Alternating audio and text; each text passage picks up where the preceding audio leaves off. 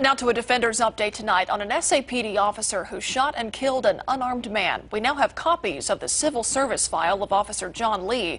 And as we're about to show you, those records paint a mostly positive picture of Lee from people both within and outside of the police department. Since 2010, the annual evaluations of Officer John Lee show he meets department expectations. There was one year that stands out in Lee's file, 2011. That year, Lee's evaluation reflects that he exceeded expectations in several aspects. The report states Lee is always professional when dealing with the community and demonstrates a vast amount of knowledge with all laws related to his job.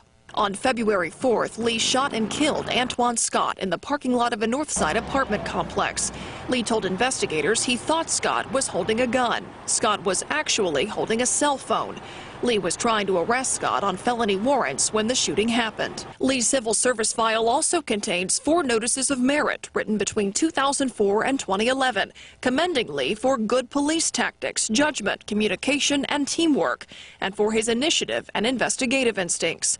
There are also positive letters written by community members who crossed paths with Officer Lee, one of them highlighting his professional and courteous manner. Following the shooting, Police Chief William McManus took steps to potentially place Lee on indefinite suspension.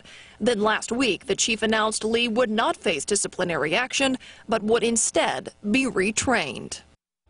But the fallout over that possible indefinite suspension continues. The San Antonio Police Officers Association is currently taking a vote of no confidence in Chief McManus. The voting period for union members ends on Wednesday.